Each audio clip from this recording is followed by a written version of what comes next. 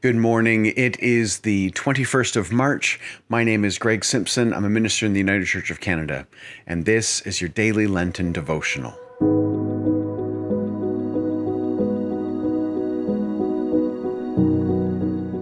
We're going to read from Paul's letter to the Philippians today, Philippians 2. We're going to read verses 1 through 11. And then I think, a bit like yesterday, we're going to dive into the history a little bit. So let's read this scripture and then we'll reflect on it. If then there is any encouragement in Christ, any consolation from love, any sharing in the Spirit, any compassion and sympathy, make my joy complete. Be of the same mind, having the same love, being in full accord and of one mind. Do nothing from selfish ambition or conceit, but in humility regard others as better than yourselves. Let each of you look not to your own interests, but to the interests of others. Let the same mind be in you that was in Christ Jesus, who, though he was in the form of God, did not regard equality with God as something to be exploited, but emptied himself, taking the form of a slave, being born in human likeness, and being found in human form. He humbled himself and became obedient to the point of death, even death on a cross. Therefore God also highly exalted him and gave him the name that is above every name, so that at the name of Jesus every knee should bend, in heaven and on earth and under the earth, and every tongue should confess that Jesus Christ is Lord, to the glory of God the Father. One thing that I think it's important we do anytime we read the letters from Paul, actually anytime we read the scriptures at all, is in some ways to try and unlearn the stuff that we assume we know about the scripture. I don't know about you, but I have spent the bulk of my life in church. I grew up in the Presbyterian Church in Canada. My mom was the organist, so I attended very frequently. I went to Sunday school. I went to youth group.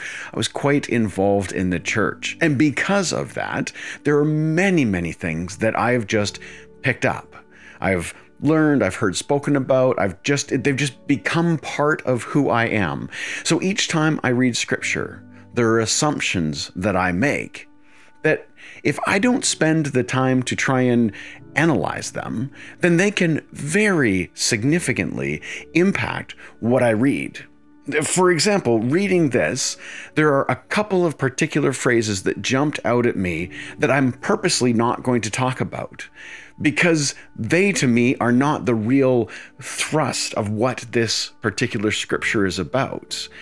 And particularly with the letters of Paul, there's something really special that we get to do. Like I said, we're going to dig into history a little bit. Just as a bit of a reminder, Paul was a recent convert to Christianity, so we don't think that Paul actually interacted with Jesus. There's no particular historical evidence to show that, but Paul was somebody who was actually against the Christians by his own words, and then he was converted to Christianity. Again, this is before we even use the word Christianity. This is in like the 40s, 50s, 60s common era. So like in that time frame. And he writes these letters to the different churches that he was involved in starting.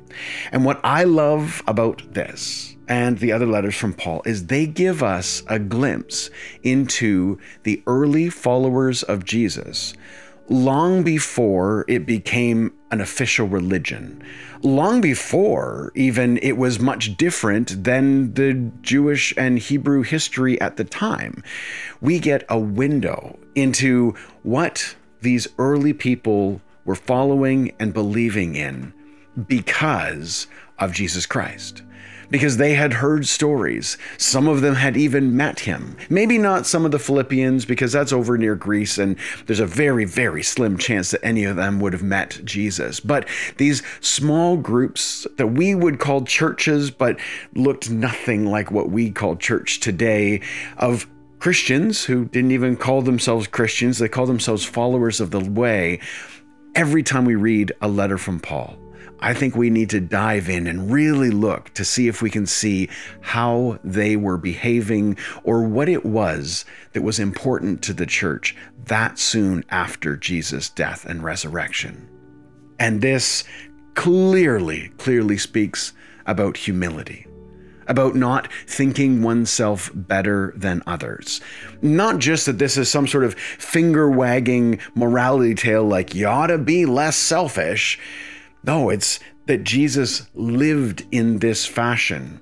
I don't know, you probably won't be able to tell, maybe I'll zoom in on it, but you can see that the words there are shaped more like a poem. You've got this chunk of prose in paragraph form, and then these words are shaped like a poem. Or some people even guess that those words might have been a hymn. We don't really particularly know, but this idea of Jesus, who, though he was in the form of God, did not regard equality with God as something to be exploited. This, in its poem or hymn form, these were words that were repeated as a creative piece of artwork. These were words that were shaped in ways that you could tell them again and again, and you could remember them because of the form. This means that this was a very important thing for them to remind themselves, that Jesus, who was the same nature as God, chose not to be, emptied himself of that to live here on earth.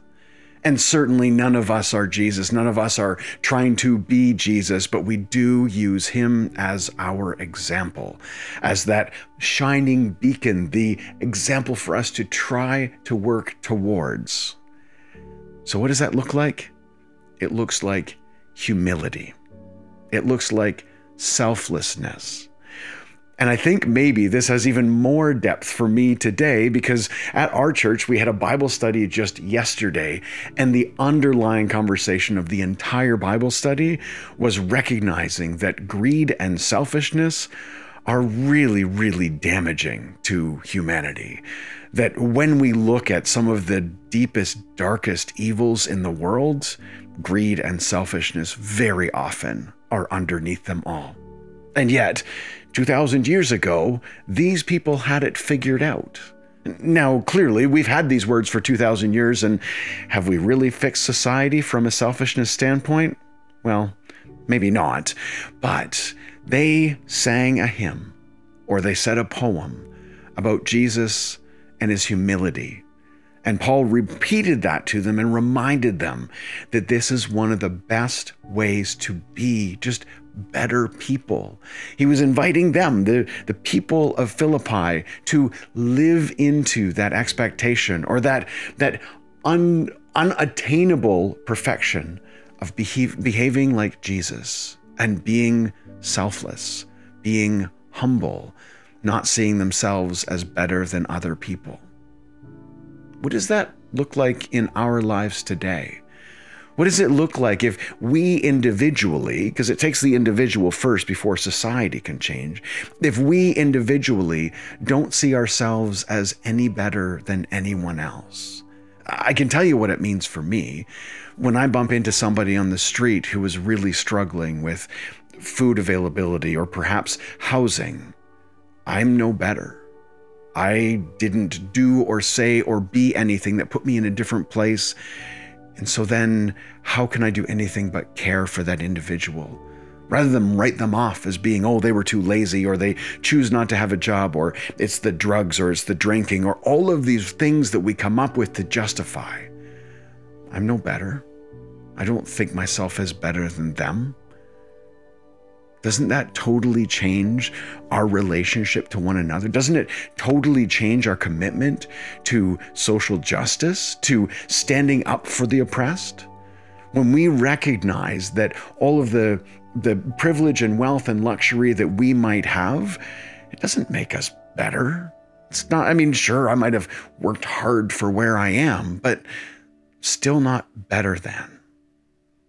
Can you imagine what this world could look like if maybe us first, and then maybe the people around us, and then maybe a few more people as it spreads grassroots style, actually lived these words of humility?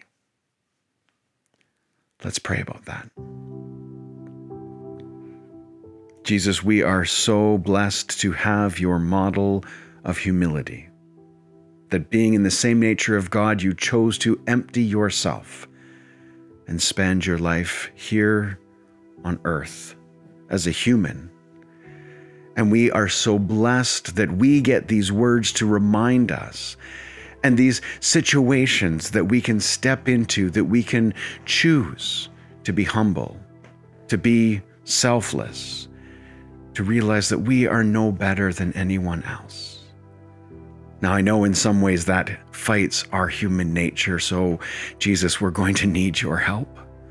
Send your Holy Spirit to guide us, to remind us, to fill us with humility, to empty us of self. This we pray in your loving name. Amen. Thank you, friends, so much for being here with me this morning, for joining in every day. It's so wonderful that we get to do this together. And I really feel like we're making a difference, because I feel like some of you are taking some of the thoughts that we're having and saying, yeah, I can do that in my life. And if that's where you're at, I would love to know from you. I would love for you to share in the comments that this is changing things for you. Many of you have already shared that, and I appreciate that so much. If you've missed any previous videos, I invite you to click over there. You'll find them. You can subscribe up there. You can click the thumbs up in the bottom. I love you all so very much. I will see you again tomorrow with our next video. Bye for now.